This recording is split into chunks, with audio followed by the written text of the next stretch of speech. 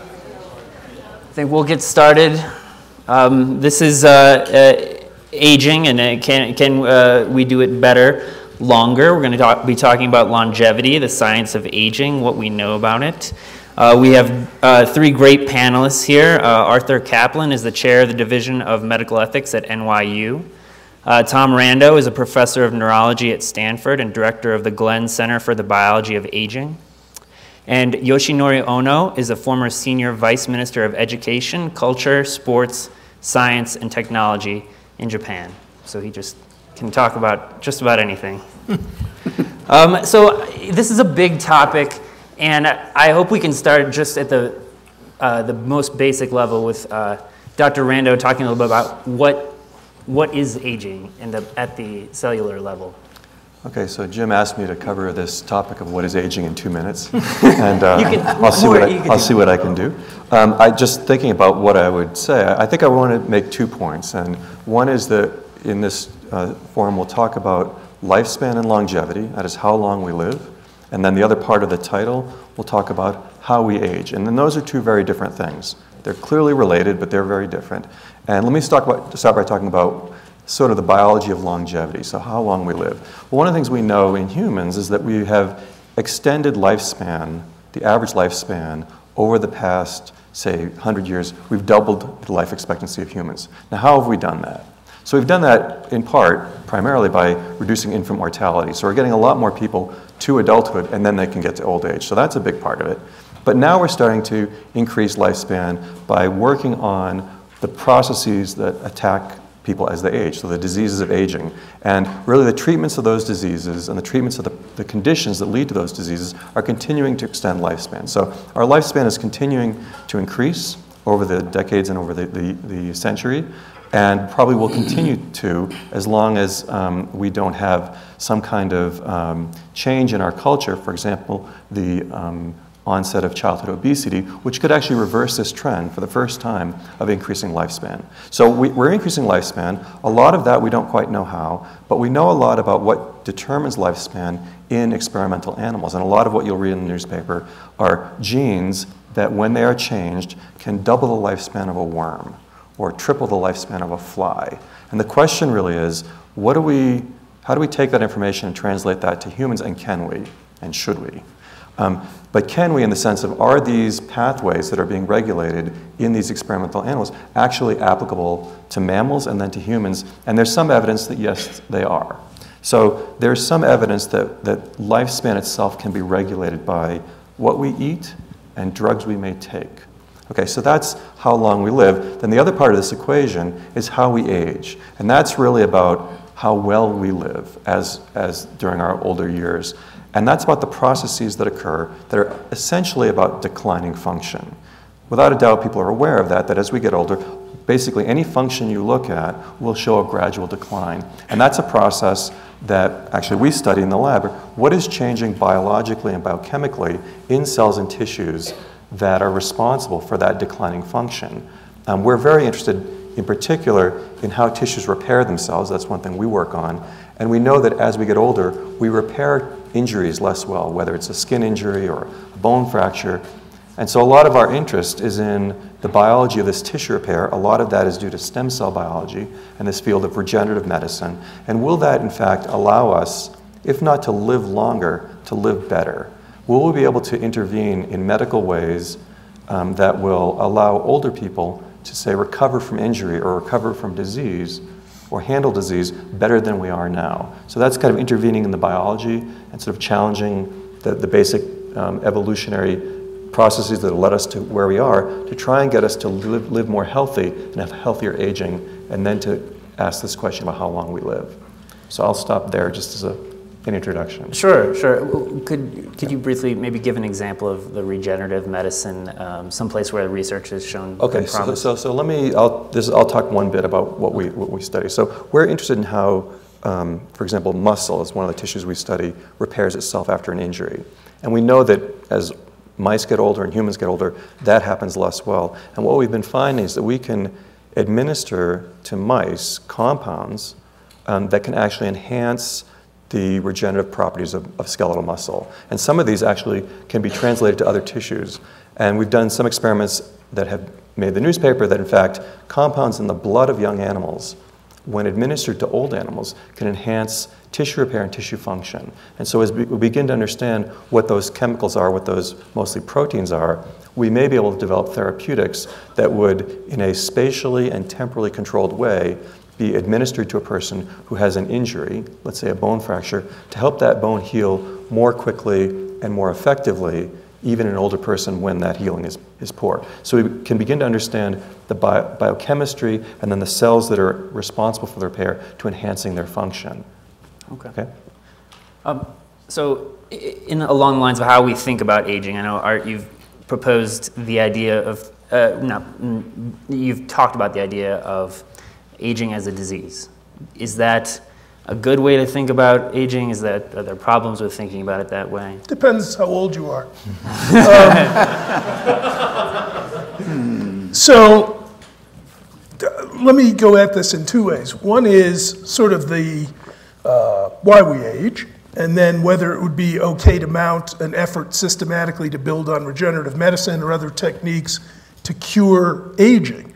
And I'm going to distinguish between senescence, changes that take place in your body just due to time passage, different chemicals breaking down, wear and tear of your joints, that sort of thing, and diseases that you might get at any time, but you're more likely to get probably due to some biological cause when you're old as opposed to when you're young. There's certainly some diseases you're more likely to get when you're young than when you're old, but sadly, the older you get, you face more risk of certain diseases that way.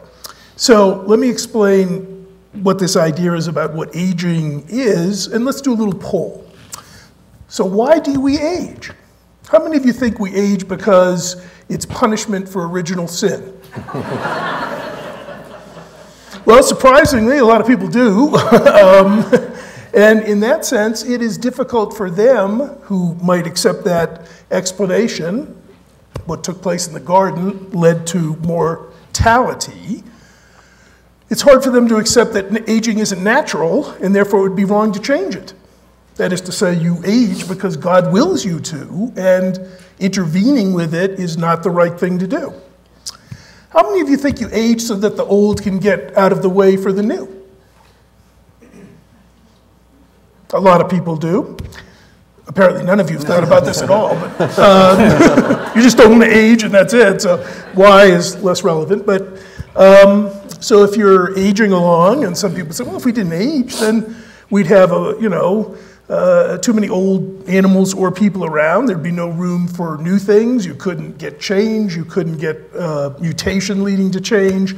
Those who are here would suck up all the resources. God, it sounds grim already. And so we must have to have death to allow progress. But of course, outside of a religious sort of position, that can't be the explanation from a biological position, which leads to the evolutionary account, which is the one that I've been interested in for many years, which is we age because it's an accident. We age because in evolution can't look forward, so it rewards reproductive success earlier in life. You get changes selected for if you're able to outbreed and outcompete others of your species who are after the same resources, then if you do that faster when you're younger, even if it causes you to get sick, die, or fall apart when you're older, evolution doesn't look forward. Everybody follow that? So it's sort of a selection to favor advantages when you're young, and then if they cause consequences like senescence when you're old, then you fall apart. Well, if you take that view, and I do, and there are a lot of biological reasons why we might say that really is, at least in the scientific sense, why we age, then aging is not natural. Aging is not something that it would be wrong to interfere with because it's an accident of sort of random processes.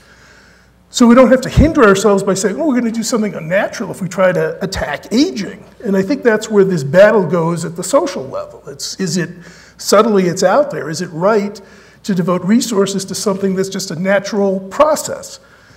My answer to that is no. So that leads me to the second part of this, which we can come back to. I don't want to rant on too long about this. But so then you get the questions of, well, if it is something we should intervene with, what sorts of things would we do? And remember, there's a big spectrum here.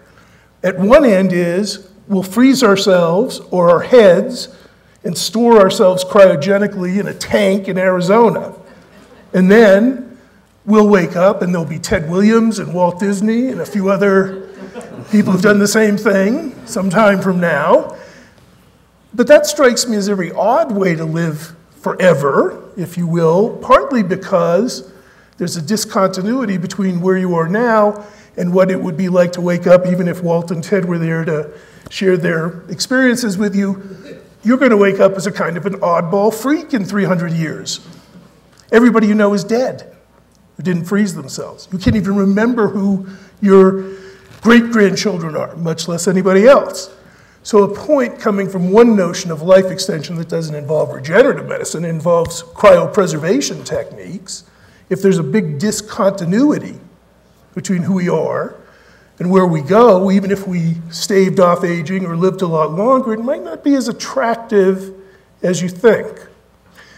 The other and last point I'll make, just to get us thinking about the ethics of all this, if you could, let's say, live forever by regenerating things, rebuild parts of your brain, rebuild your joints, rebuild your muscles, constantly take resources, we have this social question that we have to weigh.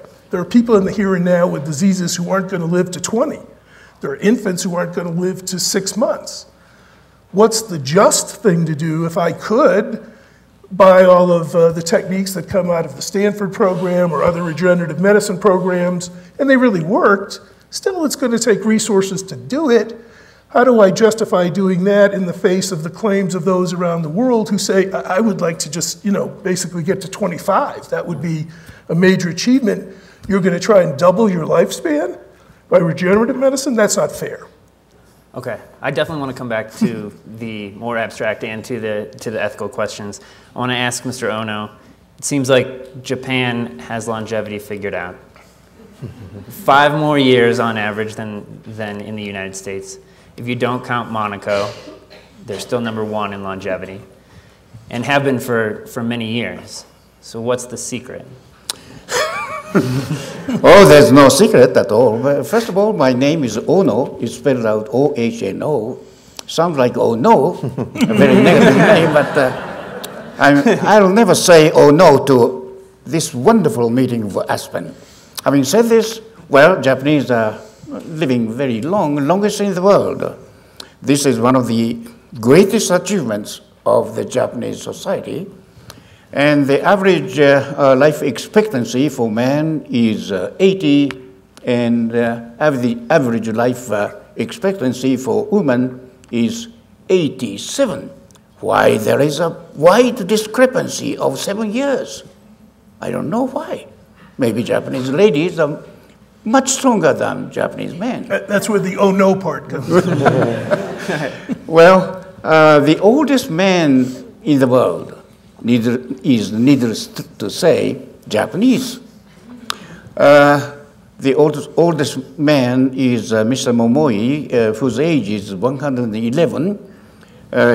When he was informed that he was the champion of the long life of the world, he said, "Oh, it's my great honor." Wonderful. And the longest, oldest lady, Japanese lady, is Mrs. Okawa. The age is 115. She likes to eat sashimi. So if you want to live up to 115, why don't you eat a lot of sashimi? Well, she likes to move around by wheeling chair by herself. That's wonderful. Do you know there are how many aged people over 100 are there in Japan? More than 54,000. But again, 9 out of 10 are women. This shows again how strong the Japanese ladies are. Well, why Japanese are living so long? Yeah. Is it the May universal I touch upon this point? Yeah. Okay. First of all, First of all, Japanese pay a lot of attention to the sanitary aspect of everyday life. Japanese are sort of sanitary man. For example, when we go to visit the shrine and worship the god, before worship the god, we wash our hands, we wash our throat with clean water. This shows how sanitary Japanese people are. In the second place, maybe Japanese pay a lot of attention to the health. Well, so Japanese take periodical health examination. It's a sort of common sense. In the third place, I should say food, Japanese food. Well, Japanese food is very healthy. First of all, vegetables. Vegetables contain a lot of potassium that push down the blood pressure, you know.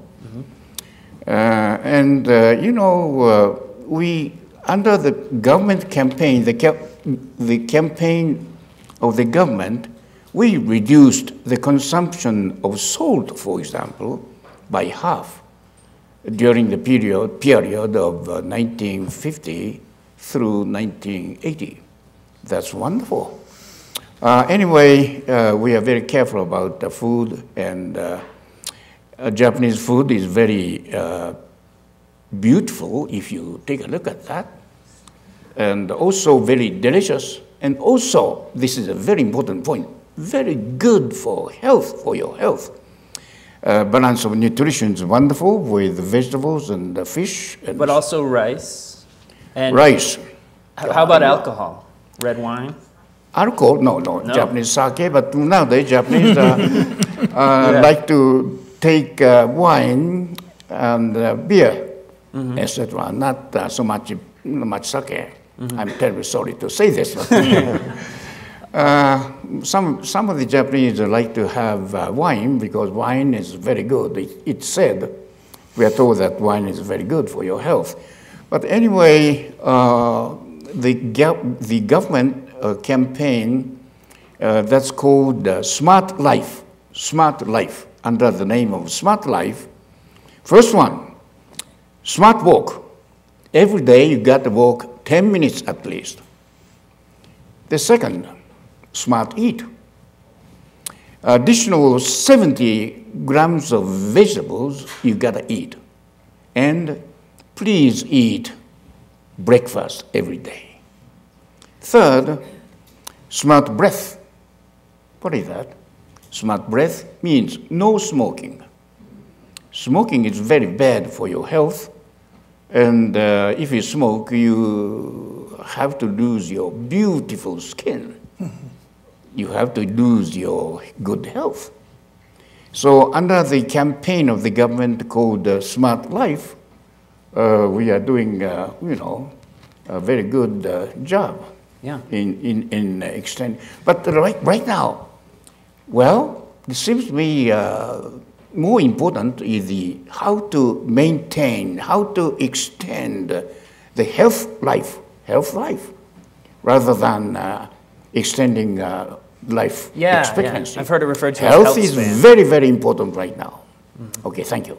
Oh, no, thank you. Can we continue a little bit on the diet topic? I know, Dr. Rando, you've spoken, and including last night, on the idea of calorie restriction, simply eating less of everything, and that being associated with longevity. What do we know about that?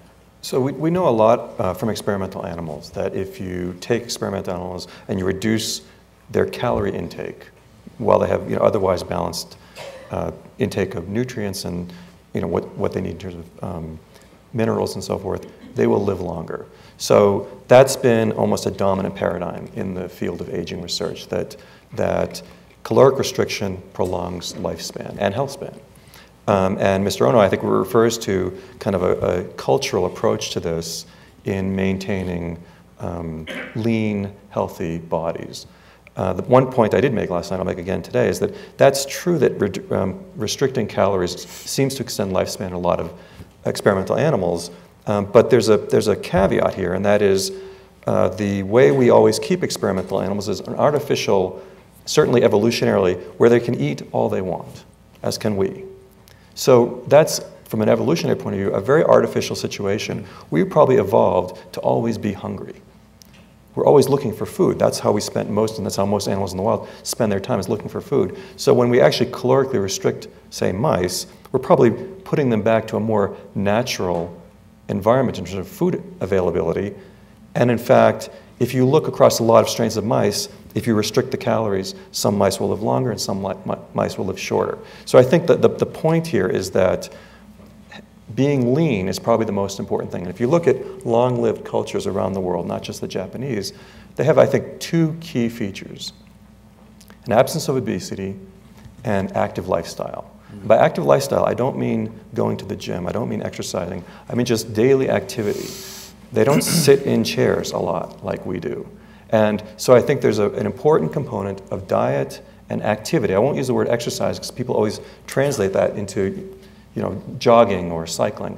But I mean just maintaining an active daily life instead of having a sedentary life. So I think caloric restriction and lean body mass is a critical component for both health and lifespan, as is physical activity, and those two are actually quite closely linked. Yeah. I just was going to make a philosopher's comment about caloric restriction. So, and this includes exercising. I was asked once, or somebody was bragging to me once, that they jogged an hour every day. And they thought that would add a couple of years of life to their lifespan. And I said, do you like jogging? And they said, no.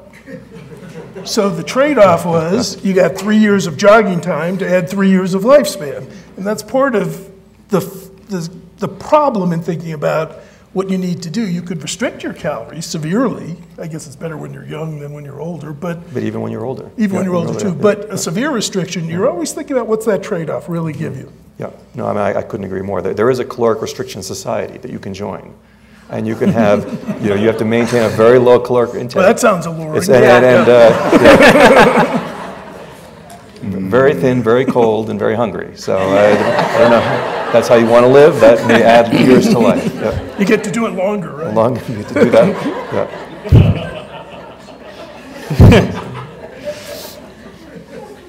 Well, value of life is very important for the aged people, as those gentlemen mentioning. Well, for example, in those days in Japan, the retired persons just stuck to the floor of the house like wet fallen leaf. Wet fallen leaf. They didn't move at all. They were called, Me Too tribe. You know what does it means? Me Too tribe. Well, they stuck to the floor of the house and didn't move at all. But if his wife said to him, I'll go shopping, I'll go out for shopping, all of a sudden, Japanese husband shouted loudly, me too, I'll go too. So, but recently those old men participated in the social activities of the community, and also they worked even after the age of 65. Those people after the age of 65 occupy about 30% in Japan of the total of the population of the same age. In the United States, maybe a little bit lower, but 30% of the aged person, retired persons are working right now. It's a sort of value of life. Value of life is, of course, to live a everyday life with grandchildren. But right now, the generations, 3 generations living under the same roof is, decreasing. So we are losing a very wonderful value of life to live with the grandchildren. And speaking of working later in life, what is life at 130, 200, look like? If we're getting back into the hypothetical, are you still working? Are you still doing the same job? God, I hope not. Are you living with it's like 200 years of academic tenure and promotion meetings. So I do think that's a very interesting question. I've heard, and I'm very willing to be corrected, that some of those older women are isolated, find it hard to have people visit and socialize with them. They're there, but they're not enjoying life so much. Some of them, not all by any means. I think we've had some span expansion in our own human history. So from the Romans and the Babylonians to us, we certainly live a lot longer. Even our colonial forebears, well, they could live to a long lifespan. You can tell that by the Constitutional Convention. A lot of people didn't. So we have to make social adjustments, and we did. We invented childhood. We invented leisure. We invented recreation. I mean, you go to some of these ancient societies, there's nobody involved in recreation, so to speak. You've got to get your food or act as a soldier or do whatever you're going to do. You don't have a lot of time for hobbies and pastimes. So if we're going to see the techniques applied, should they work, that would let us extend lifespan, I think we have to have social engineering that doesn't get us isolated or lonely or cut off. And we have to have efforts made on the, if you will, social environment side to say second careers are acceptable, it's okay to take an interlude and get further education. You know, you want to change the cultural ideas about what a good life is to incorporate those opportunities. Yeah.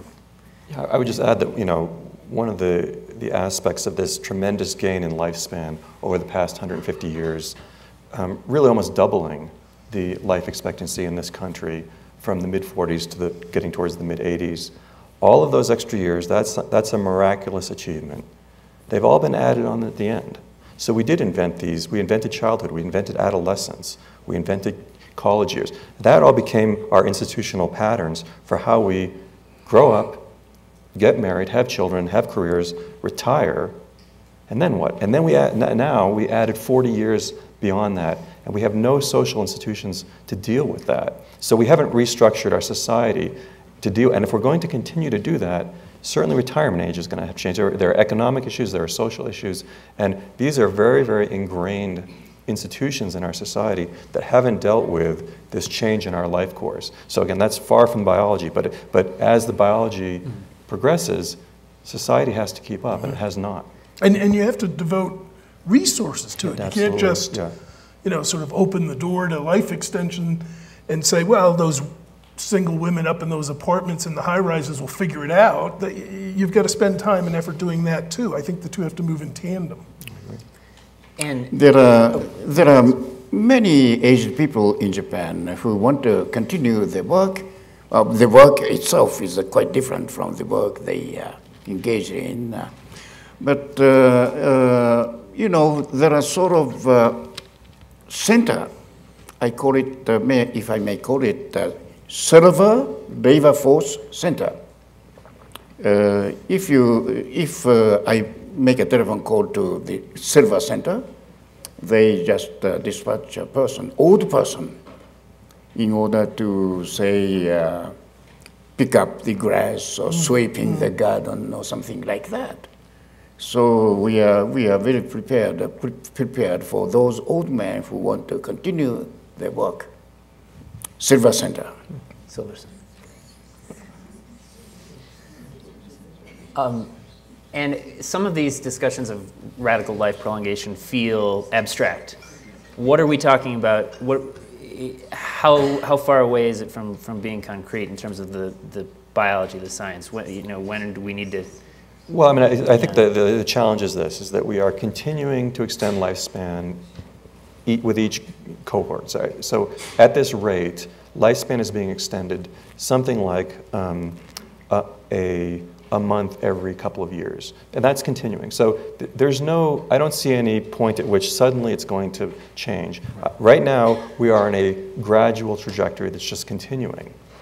So We have plenty of time to deal with this, but we have to do it from an economic point more than a biological point. We have to do something soon, just simply because of the cost of getting old and the cost of dying. So, as people probably know, most of the cost of healthcare for an individual comes in their final year or two of life. And I can just jump in here because, and this is going to be grim news for you all, so buck up. No matter how far you run or how many calories you restrict, if you do get old enough, you will start to get chronic illness. So you stave off things, but you don't eliminate them. Everybody dreams of dying at the card game or in their sleep or, for all I know, at an Aspen lecture. Some of you may be hopefully not. Think about that now. But nonetheless, you find yourself realizing, if you come out of the healthcare side of ethics as I do, that even when you're living longer, you're pushing back the cost, but you're not getting rid of the costs. There's still going to be a certain percentage of people get Alzheimer's. There's still going to be a certain percentage of people get a stroke. They do it later, but there they are. And if there are more of them getting there, you're starting to really face a crunch on resources. I mean, I've told my medical students, we talk about rationing now, but just wait 20 years. When we're right in the middle of the baby boomers in that period, boy, are we going to be up against it in the US and in other countries as well. Demand on healthcare is right in that group, no matter how healthy they tried to be. Yeah. Some of them are just going to get disabled and some of them are just going to get sick. Yeah. And in terms of end-of-life care, also, you hear these numbers. Most people do want to die at home. Most people aren't dying at home. They're dying expensive deaths in hospitals. Are we making progress on that front? And how do we do better there? No, we're not. No. Okay. It's a conversation. Thank you. It's so. No, we're not doing a great job. Yeah. It's. Let me just focus on America without getting into what other countries do. Americans say they want to go home. You poll them and they say they want to go home. When they get sick, they beeline it to the hospital and nobody drags them there. And once they're there, getting them out of there to go home is a hassle.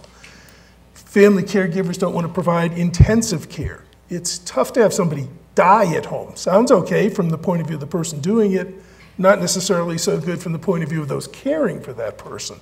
They get nervous. They don't want to deal with all the things that are going wrong. It can be messy. It can be psychologically tough. So I do hear people say they'd like to die at home. What I suspect we're going to have to do is expand hospice, expand visiting nurse, visiting home service. If we're going to make shifts out of intensive care settings, you're going to have to do more than just say, the family's there, go home. In Japan, the family may not be there. They moved on. We have a culture where families all over the world, or at least all over the country, they're not going to be sitting there. Most of this falls on women.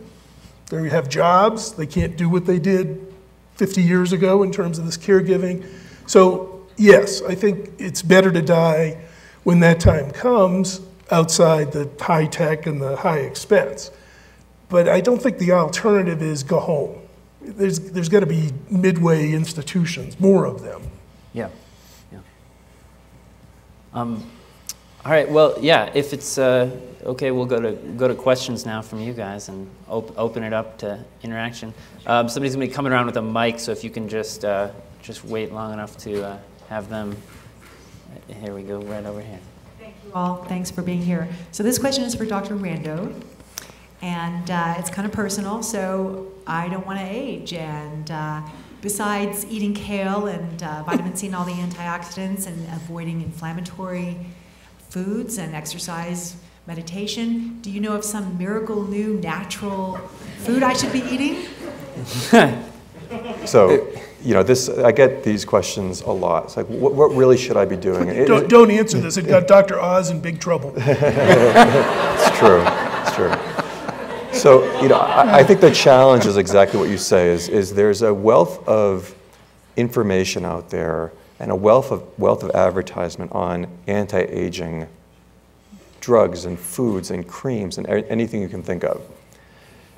If there were a miracle, you would have heard about it, right? And so what they're all kind of focused on is as we begin to understand what is changing in our cells and in our tissues, can that be staved off in any way? And you bring up the concept of inflammation, and that certainly is tied to what we know happens in organisms as they age. There's more of this kind of inflammatory milieu, and can that be suppressed? So the challenge is really, and this gets back to something that Art referred to, is you're fighting against a systems failure that's built into our bodies evolutionarily. We evolved to reach reproductive maturity and then to reproduce. What's happened after that, and this is what we study in the laboratory animals, in farm animals, none of these animals were supposed to age and we weren't supposed to age to the ages we do now. So what's happening is our biological systems start to fail, and we can sort of do patchwork, but there's an inevitability about it that is a continual game of you can push back, but you'll always be losing. So it sounds very, I know that's not what you were hoping to hear. And then the regenerative part of it is that can you repair something that's broken? But the idea of sort of changing the whole metabolic state of an individual to have them live longer by taking a drug or applying creams or changing diet, you know, there's a lot of hope there, but there's very little science behind that. I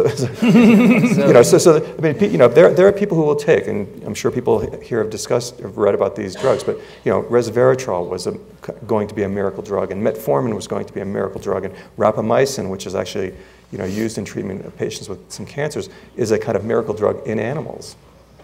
It extends lifespan. So all of these in combination are doing something that are actually extending this period of health and life. But the end is still the same. The end is still this gradual decline. So can we push back that window of time where we can be healthier longer? It may be true, but it will all it will be extending that period of time, and then the final years will probably be very similar. So I wish there were a miracle drug, but I can't provide one today. So. Go right here. Again, She's thank you all of you. coming around with the mic just for the recording, even though we can hear you fine. Again, my thanks to all of you for such an interesting conversation today. My question is directed to Mr. Ohno, and I'm curious as to what it is in Japan that is allowing the women to outlive the men by such a large number of years. But I couldn't get it. Yeah, wondering about the discrepancy between men and women in Japan, which exists in all cultures, but particularly large in Japan. I think it's 87. Well, you know, the biggest discrepancy between of the life expectancy between men and women is Russia. 13 years. Russia. Russia. Russia. Russia. Russia. Russia. Biggest gap. That's where the biggest gap is. Well, maybe I don't know why, but it may be that the Japanese way of life has been influenced by the American way of life. That's the reason why Japanese women are getting stronger and stronger. Oh, I'll keep my mouth shut. But anyway, some expert is saying that's due to the difference of smoking rate. Smoking rate, for example, in Iceland, there's very small discrepancy of the life expectancy between male and female. Smoking rate in Iceland, men 16%, women 16%, the same. So the life expectancy difference is very small. Russia, smoking rate of men 63%, for women 9.7%. There is a gap of the expectancy, almost 12, 13.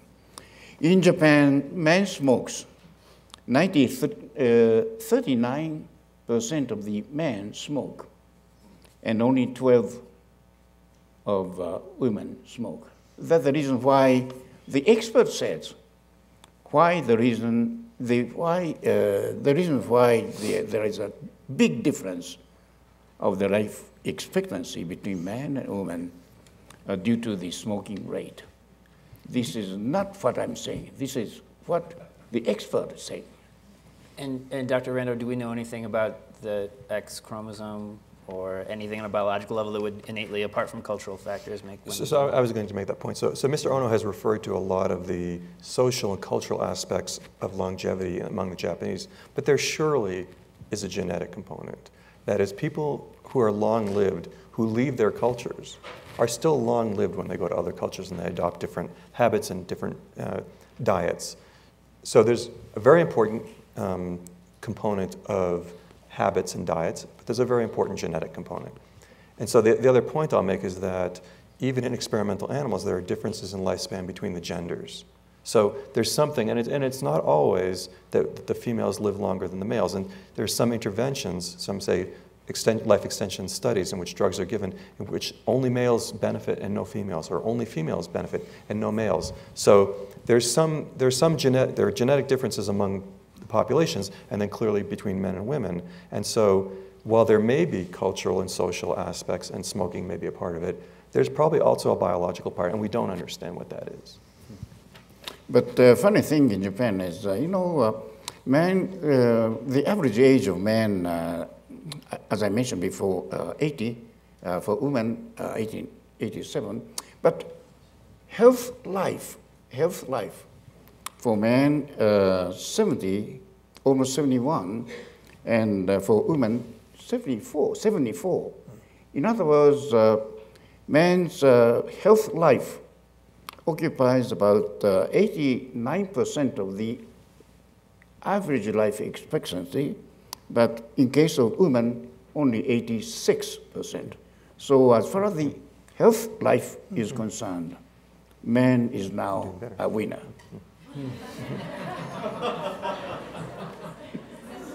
And I would just, the other point I wanted to add is that the statistic that Mr. Ohno quoted about Russia, the discrepancy between men and women, that's because the men are dying very young. And that's because of habits. That has to do a lot with alcohol. And so it's not, again, a genetic factor in that culture. You mean the Russian man drinks vodka too much? Yeah, that seems to be quite a good consensus, that is a major component of early death in males and young. Could we go right here in the front row in the corner? Howdy, Rich Wager. Arthur, what you said reminded me of what Red Fox said on his deathbed. If I'd known, how did it go? If I'd known I was going to glad live this long, I fucking drank, because otherwise I'd feel pretty stupid lying here dying of nothing. I have a petri dish of one, which of course is myself. I used to race USCF and got Epstein's Barr chronic fatigue syndrome, and that was 30 years ago. In January, I went to doctors all over, and of course there's no real solution to it that I was privy to. But in January, I started drinking 1.5 gallons of water to 2 gallons a day, and I eliminated, for practical purposes, sugar. And it made some other changes, but those were two of the most significant. Epstein Barr went away. I mean, chronic fatigue, I feel tremendous compared to the way I felt before. I closed my company recent to that, and went through. There we are. There's the reason. Yeah. And I went through a period, probably, but I went through a period of depression and anxiety. They wanted to put me on lithium, and this 3-month regimen of water and lack of sugar seems to, in my world, have changed my life. Can you speak to that? So I hear people tell me all the time about the diet they go on that really gets rid of their chronic pain or psychological phenomena that they suffer from. We see it sometimes in people with PTSD. You hear it all the time from parents dealing with kids with ADD. To me, it's all interesting. There's, however, a part of me that says, before you're going to put everyone on the drink a lot diet, and I happen to come from a school where I have a nephrologist, a kidney doctor specialist, who says, doesn't matter how much you drink, there's just only so much fluid in your body, and you're just in balance, so you just pee out the rest, and I don't see any benefits here, you know, of drinking more or less. If you're thirsty, drink. You don't have to drink like a fish. Put that down. So to me, it's got to be evidence-based before you start recommending it, before you start putting it on the agenda of what is going to be used for health promotion. You know, we've seen these things again and again. That part of me is humble from history. How many of you know the origins of our breakfast cereals when we're talking about eat breakfast? They were health foods promoted by Kellogg and Graham to try and extend better digestion. You were supposed to chew forever before you swallowed their cereals. And this, they swore, really extended life, and moreover had the additional benefit of tamping down your sex drive. It was sort of mastication over masturbation or something. But is that their slogan? Just came to me. I was not trying to market, but just sort of appeared in my head. But the point being, we don't believe any of that. We don't think these foods have those properties, although there were anecdotes and testimonials and people swore by them. So ethically, if it works for you, I'm all for it. Ethically, if you want to suggest it to others and let them try it, I'm all for it. Making it public policy or health advice, I want to see the studies. So there aren't studies as to the benefits of... Well, going off sugar is, reducing sugar is certainly good. Drink a lot of water, mixed is what I would say. Can we, third row back there. I was curious about a study that it was on 60 Minutes, and I read about it, about people over 90 that had very long lives, and some of the results of that study were contrary to some of the comments. They were saying that when you're over 90, a little extra weight is good, and blood pressure instead of high blood pressure is good. So one question I have is, as we research aging, does it change as we get to extreme aging? So I know a little bit about that, but so I'll speak to that. So you're absolutely right, that to the surprise of many, including myself, it appeared that people who were approaching becoming centenarians, that the people who were actually had higher weight tended to do better. And that blood pressure tends to go up, and that less aggressive treatment of blood pressure tend to be better. So we don't know. It is exactly as you say. Much of the medicine that we apply to old people came from how we treat adults, but geriatricians are always saying we have to adjust our medicine as we begin to learn what the difference is between an 80-year-old, a 90-year-old, a centenarian, a super centenarian, and it may be quite different. So I think the point you raise is a very important one, that if we have blood pressure parameters that we recommend for men and women in their 40s and 50s, we can't use those same parameters and expect them to be right for people who are 100. Same thing with weight. Maybe it is that as people are aging to the point of 100, they're losing some body mass, they're losing muscle bulk for sure. It may be that having extra body mass is beneficial in a metabolic way, in a way that is completely different than we see in adults. You know, there was one odd area where a little extra weight helped, and it's odd to think about, but it turned out that surviving our cancer treatments was easier on someone who had a bit more reserve.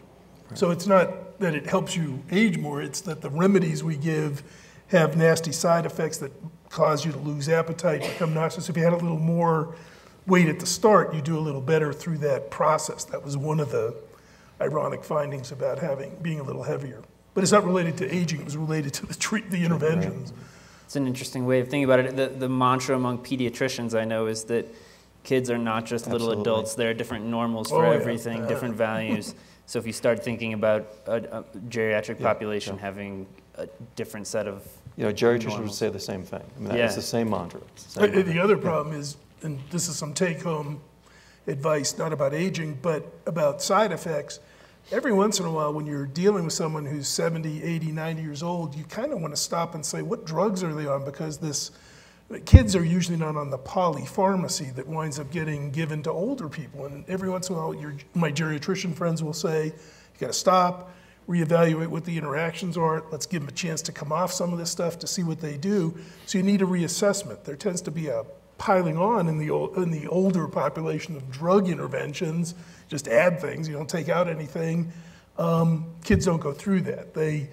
There are other issues with kids about dose and what they should be on, but the elderly just tend to sort of become these pharmaceutical reservoirs, and that's not good. Yeah, and as people are living longer and longer, that list of medications they're on is just going to continue to grow. So, drug holidays maybe. Right here. Hi, thank you for the wonderful discussion. I just wanted to make a comment and hear your thoughts as well. We talked a lot about how physical activity as well as calorie restriction can improve aging. And I think we also know a lot about how physical activity can improve healthy aging, like prevent dementia, things of that sort. And I just thought maybe you'd like to make a comment about that as well. Well, I'll go out on a limb and say I don't know if exercise prevents dementia. What it probably does is prevent strokes or small strokes that could lead to dementia. I'm not sure it does much for Alzheimer's or some other things that are dementing, like Parkinsonism. Those are more biologically based. You can cope with them better, you can be stronger, but I'm not sure exercise or much that we know about really prevents that. At the same time, it does seem to me the moving around idea, the be active, I think people, when they hear about that exercise thing, they think they've got to head for the triathlon or something, and it's kind of, the studies I see are more in the 10 minutes moving and the 20 minutes of walking and sort of moderate types of things, but every day and a lot, and not sitting so much as we said. There are about 2.8 million people who are suffering from dementia. And we set up a sort of dementia cafe, coffee shop for those dementia people. So that they could meet the people we there. have that at NYU, too. Oh, really? Really? It's called the Faculty Lounge. And we have a sort of dementia supporter. You know, there are 2.8 million people suffering from dementia. And already 10,000 people are lost. We don't know where they gone. So we have a sort of dementia supporter. Do you put chips in people if you're worried about wandering? No. That's against the wish of God. Because it's starting to happen here. No. Mm-hmm. All right, we have time for one more question. Let's go right here. Yes, sorry. I just I hear that a baby girl born in Japan today has a life expectancy of 125 years. What is the life expectancy of a baby girl born in America today? Then also another fact that I have heard too is that breast cancer is almost minimalist in Japan. And yet when a Japanese woman comes to America, for instance, it does not take long for her to become one of the statistics of 1 in 9. And so are these facts or Bubba Misers, as you I haven't heard the 125 years. Nor have I. 115. Or 15, sorry, I missed by 10 years. So the current prediction for baby girls born in America now is about 100. Mm-hmm. But that's assuming that there's a change and a reversal of the epidemic of child obesity. Because that is the one aspect of our cultural norm that is changing the life expectancy. And that seems to actually be slowing. So that's sort of good news. And so with that caveat, given the rate at which life expectancy is being extended as we speak, a baby born now a baby girl born now has a life expectancy of 100 in this country, all things being equal. But what was the other part of the question? Breast cancer. Oh, breast cancer, yeah. So there are incidences of cancer Japan has stomach cancer at much higher rates than we see here. Esophageal cancer is big in China. Some of this is smoking. Some of it has to do with genetics, I'm sure. Some of it recently, not just obesity, but there's also air pollution. I'm sort of terrified to see what that rate is going to look like in India or China soon, because they've got not only asthma, but cancer problems. But diet certainly plays a role. I've seen some of those studies where people move and sort of acquire the Western habit, and the breast cancer rate goes up somewhat. But that just tells you that you've got to be sensitive to the cultural, the social, as well as the biological. And it's, you know, it's in literally before us. You look at those pictures coming out of polluted cities, and you think about the toxic substances there, you know you've got a huge health problem. You don't have to do a sort of biological check. You can see this overwhelming genetic differences to cause problems. But take a look at the district where they grow tea, for example. In those areas they grow tea, where they grow tea, people live longer. That means if you drink tea, tea means very good. Tea may push down your blood pressure and so forth. So maybe it depends on where you live. It's very important. But right now, the difference is very small right now in Japan, wherever you live. I mean, so you might end by saying some of the things that we need to do if we really want to expand our lifespan. We can get regenerative medicine, think about what magic food we should eat, but it would be nice if we could also get good school lunches and a little more recess back. I mean, those are major, you know, interventions that are going to add a lot of life years to a lot of people. They don't take sort of high-tech medical intervention, but they're kind of sitting there in front of us. It's been, sorry, I didn't mean to hear. Can I just, with the green tea, there's actually a doctor at University of Chicago, Jeff Green, who actually, do you know Jeff Green? Yes, who believes that the difference was in why it was, and so his studies on green tea catechins, and actually the protocol now at University of Chicago with in situ cancer is instead of radiation is actually high dosages of green tea catechins, and their therapy for people post-cancer is actually one where green tea capsules are distributed. So for that woman who would like to live longer, have 3, Jeff always says 3, I can prescribe this because I'm not a doctor. And it's, okay.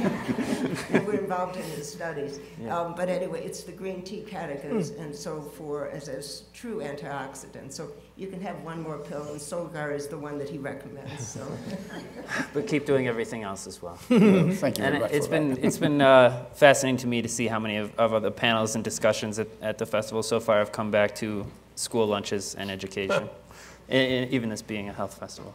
So thank you. We have to wrap it up here, but thank you so much to our Doctor, okay. Please let me say a few words. You know, we have discussed about the aging society, but Japan is, of course, an aging society, but behind the aging society, we have a very serious problem. That's fewer children. So that causes fewer children. That means the population is already decreasing right now, and the economy will deteriorate in the future. And we are a country of shortage of labor force, and most serious problem is the pension. Japanese pension system is a sort of gift from the younger generation to the older generations.